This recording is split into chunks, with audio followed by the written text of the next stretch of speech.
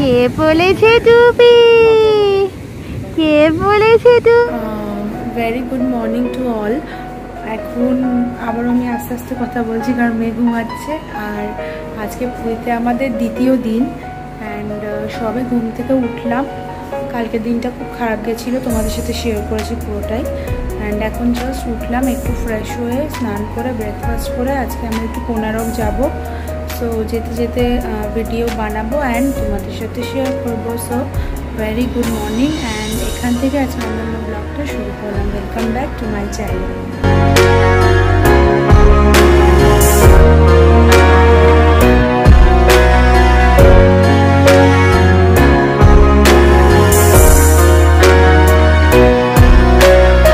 এখন অলমোস্ট 10:30 বাজে আর আমরা এখন কোনারক যাব।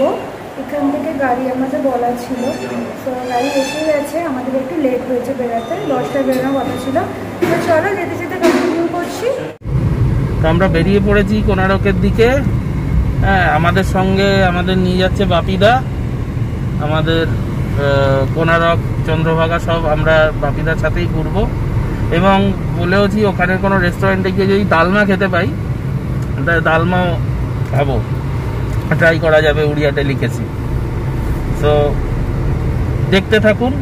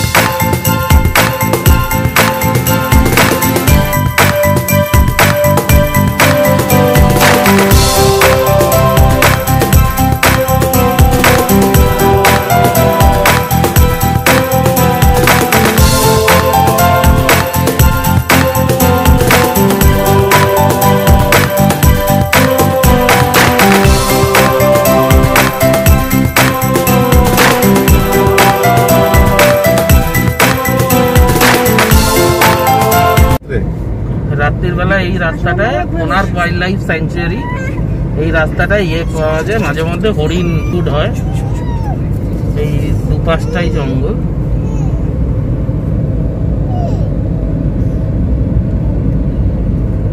আমরা তো দিনের বেলা আশা করি কিছুই পাবো না এখন।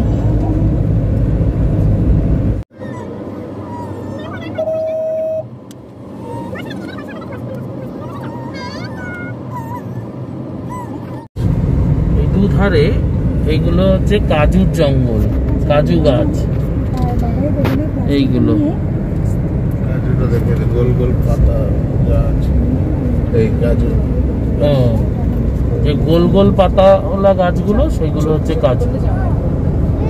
আর কোনারকের কাজু এমনি খুব ফেমাস।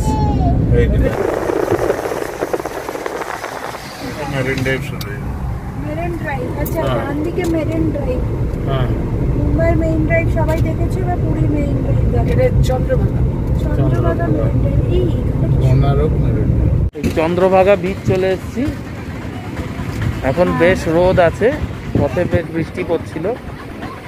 তো এখানে ভিড় অতটা নেই, তবে কমও নয়।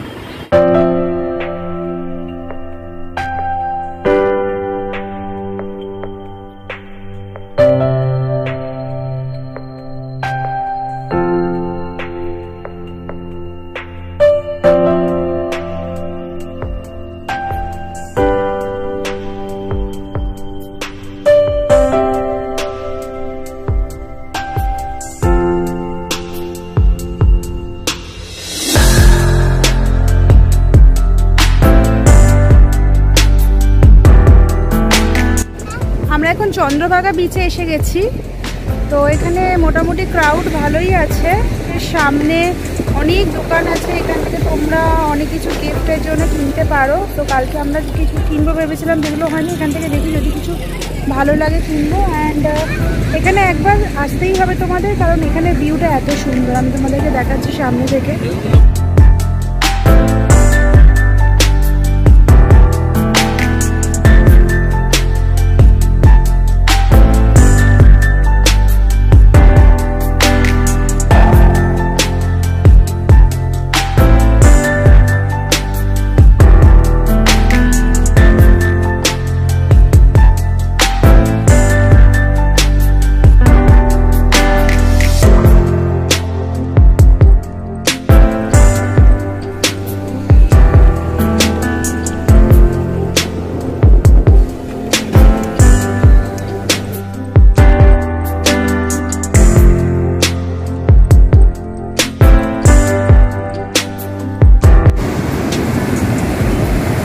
চন্দ্রভাগার ঢেউ নর্মাল পুরীর সমুদ্রে যা দেখছি তার থেকে একটু বেশি বড়ই মনে হচ্ছে। হ্যাঁ, আর তো বিচ খুবই ক্লিন।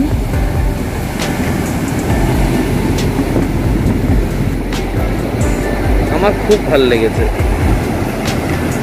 সবারই আসা নিশ্চয়ই, তবে এখানে সমুদ্র স্নান করা আমার মনে হয় বেশি রোমাঞ্চকর হবে যারা একটু উঁচু ঢেউ পছন্দ করে তাদের জন্য। আমি নিজে খুব পছন্দ করি উঁচু ঢেউ। তো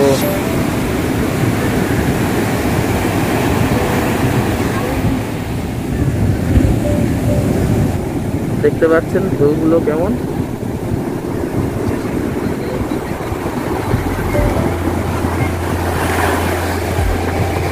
আমি দূর থেকে তুলছি কারণ এখন জিন্সটা না হলে ভিজে যাবে। লোকজন তেমন নেই।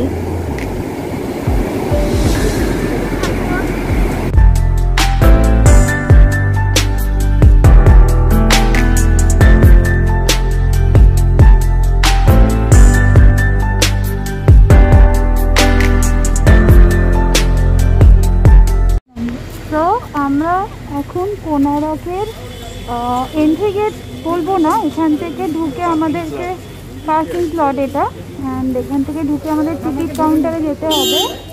তো একবার ভিউটা দেখো। ছাতা কি নিয়ে নেবে? একটা নিয়ে নাও।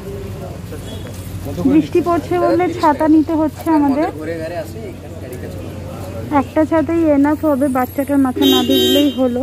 জাস্ট এটা এন্ট্রি গেট। কত দিতে হবে? 20 টাকা।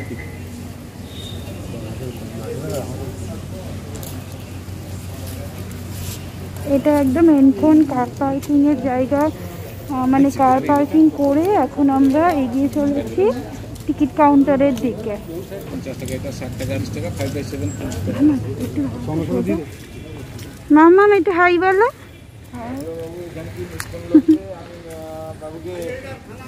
প্রচুর রোদ্দুর, কিন্তু তার মধ্যে বৃষ্টি হচ্ছে বলো।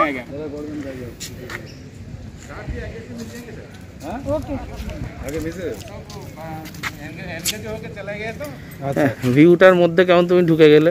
হ্যাঁ, তো ঢুকতেই হবে আমাকে।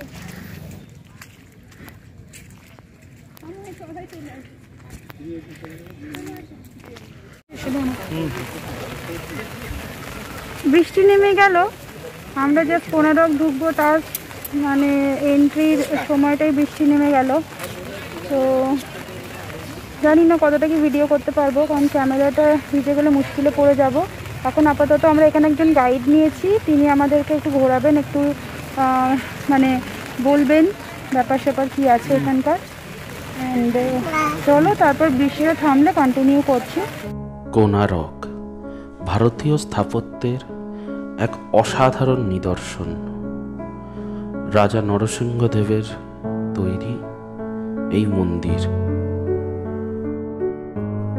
মন্দিরের প্রবেশ পথেই আমরা দেখতে পাই যে শক্তি ও সমৃদ্ধি মানুষের বিনাশ ঘটিয়েছে। ফলে এ মন্দিরে প্রবেশ করতে গেলে অহংকার, শক্তি, সমৃদ্ধি সব বর্জন করে প্রবেশ করা উচিত।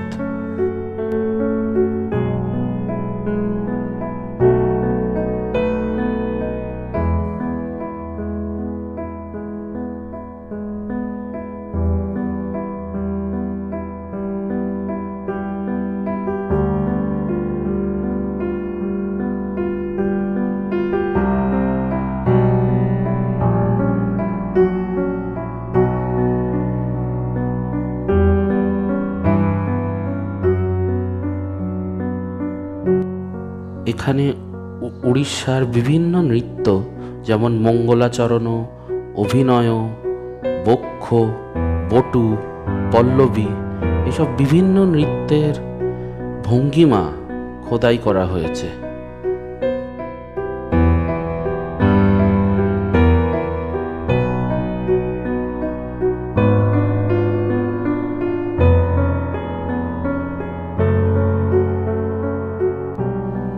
এখানে পদ্মের পাপড়ি দেখানো হয়েছে, যার পেটে আছে রাহু আর যার মুখে আছে সূর্য। মানে রাহু নজরে রাখে সূর্যকে। সূর্যের যে গ্রহণ হয় আমরা সকলে জানি, এবং এই পুরো মন্দিরটি পদ্মের পাপড়ির ওপরেই নির্মিত।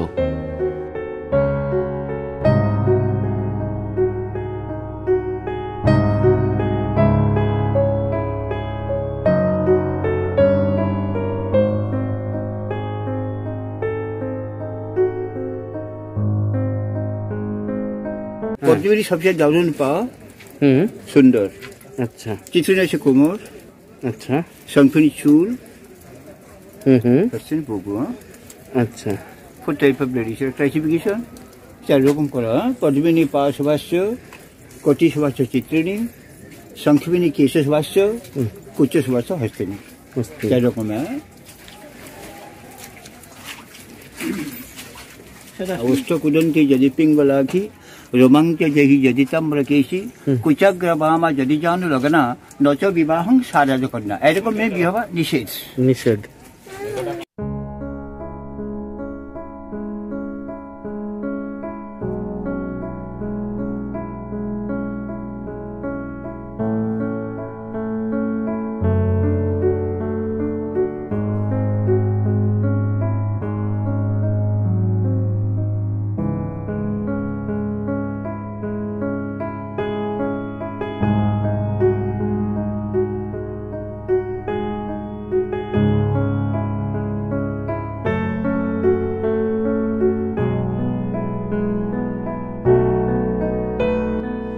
কোনারকের এই রথের নাম দিগ্বিজয়।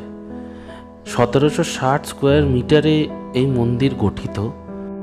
এই রথের 24টি চাকা এবং 7টি ঘোড়া সেটি টানছে, এবং সামনে নাট মন্দির।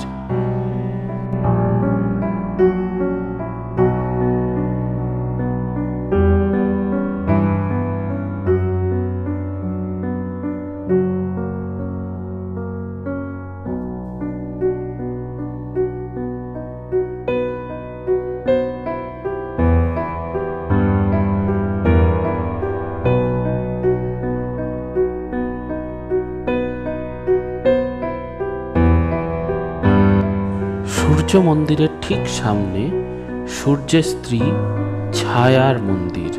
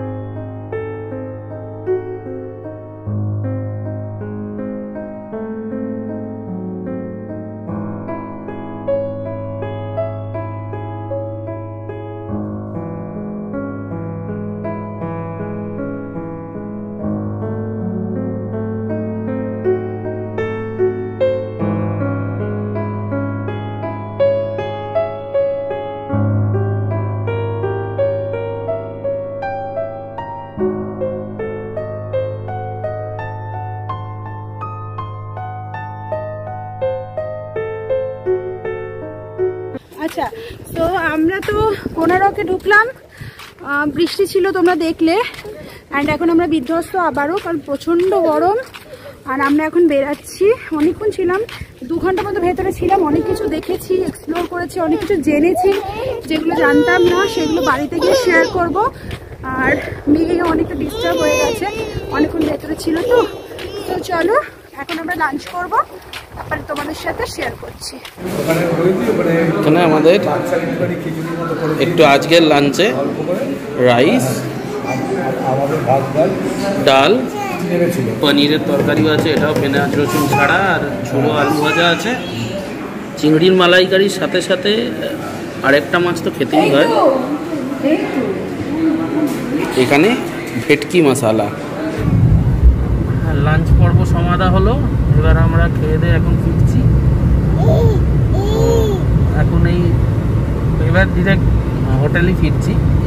তো পথে মেরিন ড্রাইভ পড়বে, যেটা এখানে চন্দ্রভাগার মেরিন ড্রাইভ, তো সেইটা আর গাড়ি থেকে নামবো না, গাড়ি থেকেই তোলার চেষ্টা করব।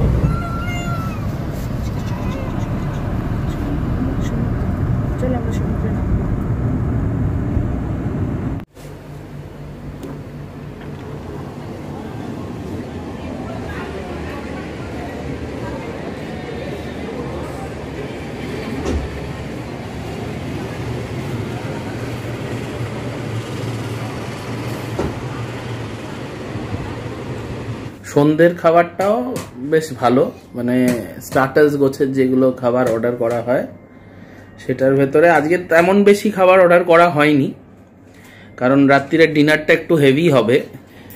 মায়ের আজকে টোটালি নিরামিষ বলে মায়ের জন্য এই পেঁয়াজ রসুন বাদ দিয়ে এগুলো হচ্ছে পনির পকোড়া। তো দেখতে তো ভালোই লাগছে, বেসন র্যাপড, হ্যাঁ, আর আটটা বোধহয় দিয়েছে, ঠিকঠাক দেখতে দেখতে বেশ ভালোই লাগছে, এখনো টেস্ট কিছুই করা হয়নি। যেটা সবচেয়ে অবাক লাগছে, আমাদের জন্য রেশমি এই মালাই কাবাব অর্ডার করা হয়েছিল।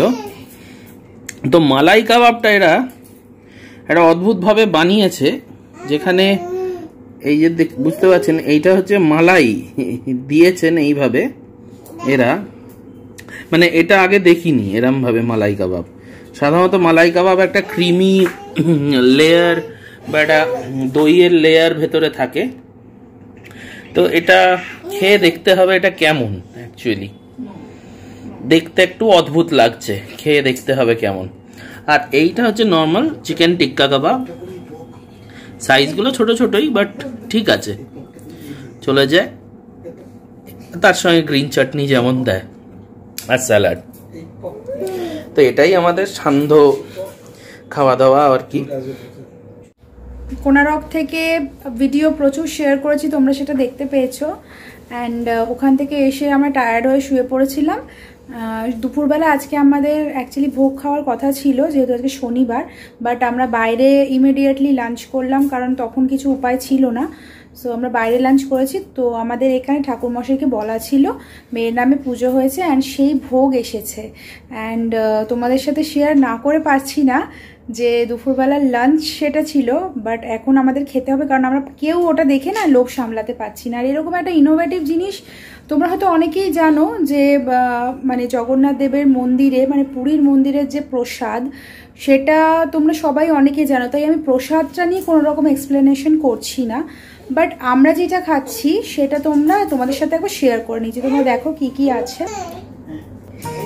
এই যে হিউজ অ্যামাউন্ট অফ প্রসাদ, মানে এক একটা ভারে তোমাদের বললে হয়তো তোমরা বুঝতে পারছো না, সামনে থেকেই বোঝা যায়, পুরো ঠুসে দেওয়া আছে। মানে ধরো ভারগুলো সামনে নিয়ে গিয়ে দেখো, এটা খিচুড়ি না, এটা খিচুড়ি না, এটা হচ্ছে তোমার মুগ ডালের হালুয়ার মতো একটা, কারণ মেয়েকে খাইয়েছি তো মিষ্টি মিষ্টি এটা একটা। আর এটা হলো খিচুড়ি, খিচুড়ি এতে কাঁচকলা পাঁচকলা অনেক রকম সবজি দেওয়া। এতে কোনো রান্নায় পেঁয়াজ রসুন দেওয়া নেই, আলুও দেওয়া নেই, সে তো অবশ্যই না, কচু দেয়।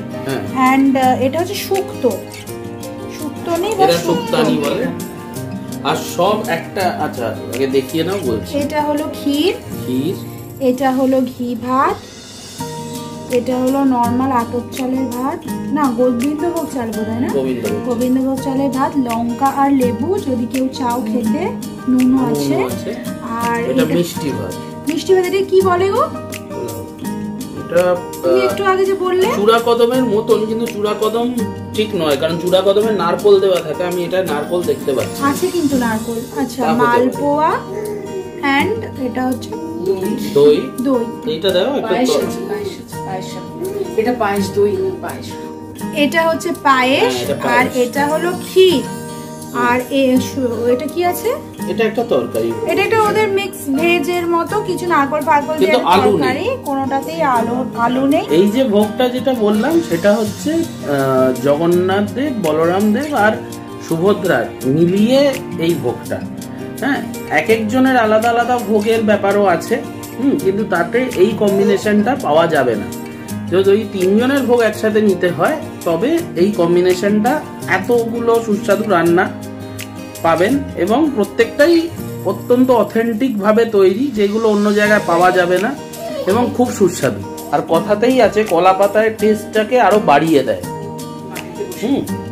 আর আরেকটা বড় ব্যাপার, এই খাবার কিন্তু মাটিতে বসে খেতে হয়, এটা কোনো ডাইনিং টেবিল বা এতে বসে খাবার কথা নয়। হ্যাঁ, এবারে আপনারা খাবেন কিভাবে সেটা সবার উপরে, বাট মাটিতে বসে খাওয়াটাই এটা নিয়ম।